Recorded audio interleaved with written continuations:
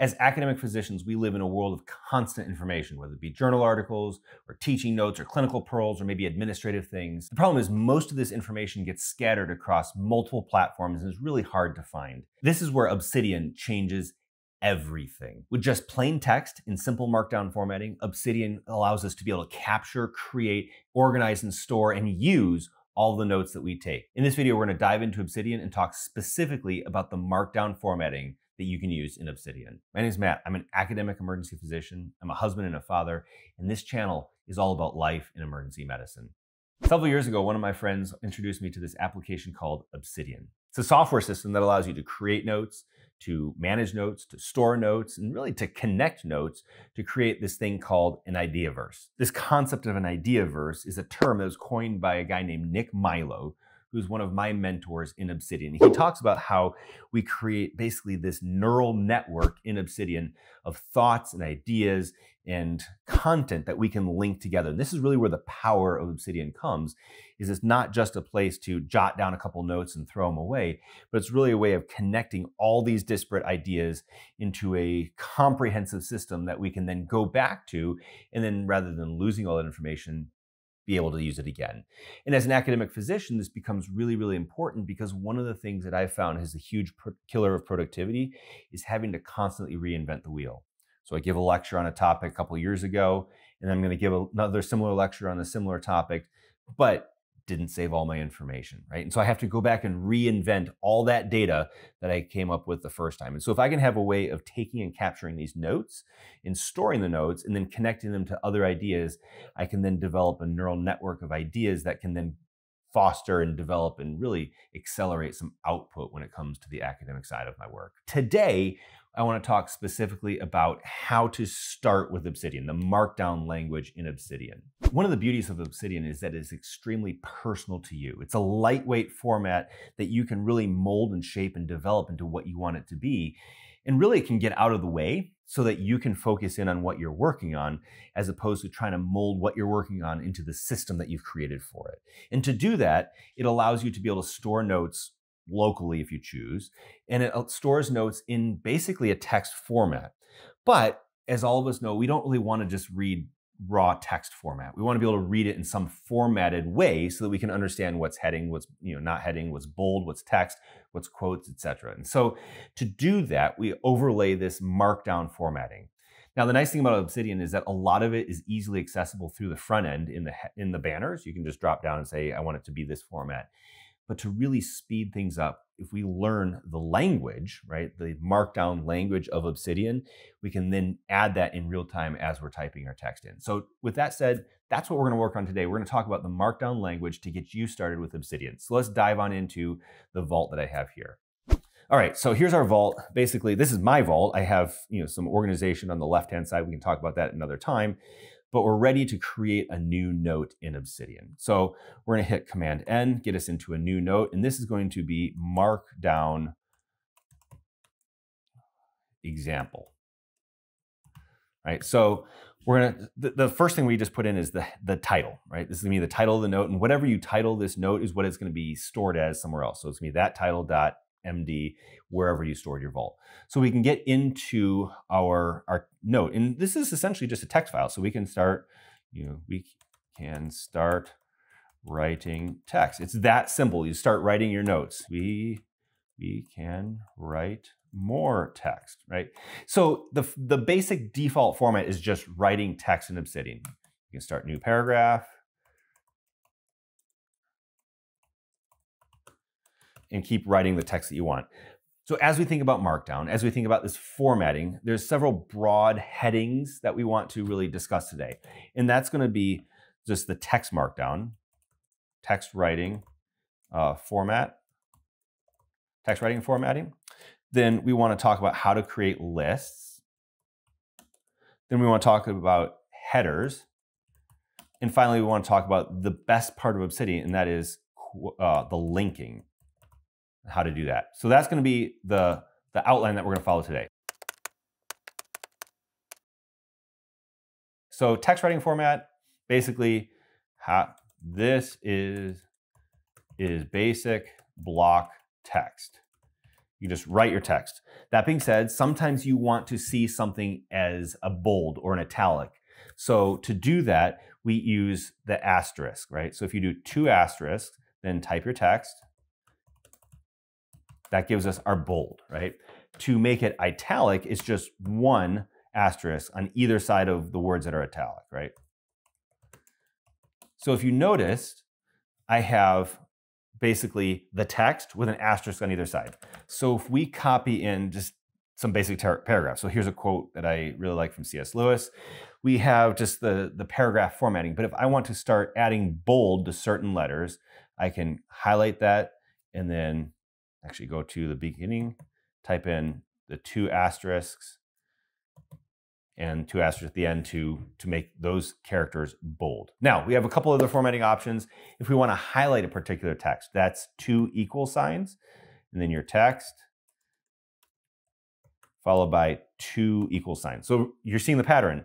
A symbol that opens and closes a bracket around text. So here's another example. This is an important part in this text that I really like. So you can come here, type 2 equal signs, and at the end, you can close it out to 2 more equal signs.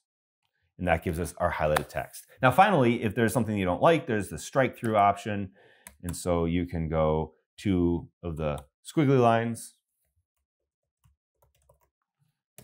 and close it out with 2 squiggly lines. So the basic formatting here with text is you start and you end the text with the symbol that you want. There's one other broad form of text highlighting that may be helpful, and that is a quote. If you want to separate something off as a quote, then we use the little hash mark like this. And so you can either use the hash mark and start typing your quote here, or you can insert it at the beginning of a paragraph, a block of text, and it will make that entire block a quote. The next thing we want to do is, well, what if you want to create a list, right? We have a header, we want to do a number of different things under that list. So the second thing we want to talk about is lists. And you have 3 different options of lists that you can do in Obsidian. You can do a bullet list, you can do a numbered list, and you can do a to-do list. So the bullet list is simply what it says. It is just creating bullets. So you can do bullet 1 or item 1, item 2, etc. And to get this, you basically use the hyphen key, right? And then a space, and then start typing your item in your bullet list, right? Now, to get a numbered list, we do simply the number, period, and space. So we can go number 1, period, space, item 1, and then item 2, item 3. And finally, to get the to-do list, it's basically this really cool checkbox.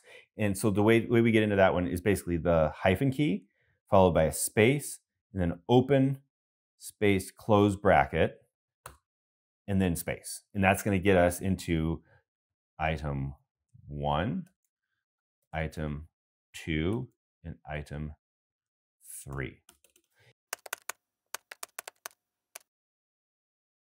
Finally, we want to get into headers. And this is where we can really start distinguishing blocks of text. So if we want to have this big category and then some text underneath it, we want to have different header levels where we can organize our note in Obsidian, right? So we can do various different levels of headers. So header 1, header 2, header 3, header 4, and it goes down the list. To get a header in the formatting, we basically use the hashtag mark followed by a space. So if you do hashtag space, that formats it into heading 1, right? And then you can, underneath that, you can type in, this is my text for heading 1, right? Underneath all that. If you want a secondary header, you can do header 2. So it's going to be 2 hashtags followed by a space. Header 3 is going to be 3 hashtags followed by a space, and so on and so forth. And so if we get to header 4, did header 5 there, but we can do header 4, 4 hashtags in a space. And then they even have header 5. Oops. We gotta add in a 4 there. Header 5, you can do 5 hashtags in a space, and that gets us header 5. So these are different ways that we can then organize our text. So if we come back to our master list here, maybe I want to have my text writing formatting be a header 1. So I can do header 1 there. Text list formatting here be another header 1. Thirdly, we want to have the header formatting. It's another header 1. And then what we're going to talk about next is the linking. So that's another header 1. And then if we want to come underneath this, we can say, okay, maybe we want to show our bulleted list as a header 2. Right? Numbered list is a header 2. To-do list is a header 2, right? So we can start organizing our note underneath different headings and different formatting, so we can easily see that inside our note. And what you'll notice if you come over to the Properties tab on the right-hand side here is that the note will then start organizing itself underneath these headers. So you can expand and contract some of these headers, and now you're starting to give your note a little bit of organization that Obsidian is going to start recognizing, okay? And this will become important as we go into this linking section next. All right, and then under the final heading, we want to talk about linking formatting. So this is really the powerful part of Obsidian. So in other software systems, right, you can create notes, you can put the notes somewhere else, and maybe you can search through those notes, but you may have forgotten that you've written that note. And then when it comes time to actually doing something, maybe down the line on a similar topic, if you've forgotten about that note, it's hard to pull back up. But in Obsidian, the beautiful thing that you can do here is you can actually create a link to that note that when you are starting to pull that thread later on, it's going to link you back down that chain. You can find this note again. And so this is really easy in Obsidian, and it simply is done by using your double square bracket. And so as you're typing along a note, if you want to link to a note or link to a thought or link to a certain word, just hit that double square bracket and we can get the link going. So if you know you have a note, so like I do ultrasound a lot. So I can type in ultrasound, right? Highlight that, double square bracket, and it's going to link to that ultrasound note that I have, where I can go then pull it up and see what I've written about ultrasound, right? If you're typing a block of text, let's get our C.S. Lewis block of text back in here and see if there is some other word that maybe I've potentially linked to in the past. I can say, well, let's see, politics, maybe I've linked to that. That seems to be like a keyword. You can hit that link button. Worship, maybe I've linked to that. And then, so I've created a note on C.S. Lewis. So I can go C.S. Lewis. There we go. Boom. Now I have the link to C.S. Lewis there. So that's the easy way to do this, right? Just the double bracket. You can either highlight the text, hit double bracket, or hit double bracket. And then it's going to pull up a list of the notes that you already have that may help prompt finding that link. But what if I want to use a different word? So for example, how sonography has changed over the years, right? And I want to link it to this idea of ultrasound. I can type in, ultrasound. I can type in ultrasound here, but then it has this random word that I don't want in my text. So what I can do is I can create basically a false name or an alternate name for the word ultrasound instead of linking it to this particular note. And so the way you do that is basically you create your link and then you use your pipe, right? And then whatever word I want. So in this case, I want sonography. And then when we go back to our text, we can see that it's replaced the word sonography, it has replaced the word ultrasound with sonography. And as we click that word, it gets us back to that ultrasound link that we were looking at before. So let's say we want to create a link to a particular part of a note as opposed to the whole thing, right? A particular header or block of text inside that note. So we can do that by doing this. So let's say we come down here, create our ultrasound note, right? So this one just creates the note. But if we come back here and use the uptick, then it gives us a couple different options. And we can see in here all the different options that it's going to give us. So we can create a note to some of the navigation. We can create 2 different headers here. So let's say this one I want to do to the header POCUS exams, right? It's going to insert that. And then we can have this basically be a link to that header inside that note. And again, if we want to rename this thing so it looks a little bit nicer in our note, we can say POCUS exams. And now when we come back here, we can see POCUS exams, and it takes us to that section inside this note. Now, this isn't limited only to headers. You can do it to various different blocks of text inside that note. And so here's for another example, I'm gonna go back to this ultrasound and then the uptick. We can see not only is it the headers, but there's also text here. So here's a line from one of my former residents: a chance to scan is a chance to know. We can click that. Again, it's gonna insert that indicator here in the header, and then we go here and it links us to that block of text: a chance to scan is a chance to know.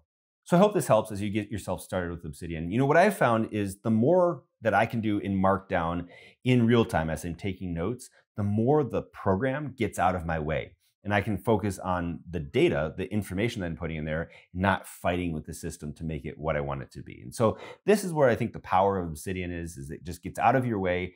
It allows you to link your thoughts. Now, there's a lot more information that you can use to create more formatting in Markdown, but I think these are the basics that are really going to help you get started. If you want a downloadable Markdown guide, I have one over on my website, excellentphysician.com/obsidian, and there is a link that will allow you to download a Markdown guide that gets you started with some of these different formats. If you want to see the reasons why you as an academic physician should get into Obsidian, check out the video in this card here, and have a great day. Thanks for watching, guys. Bye.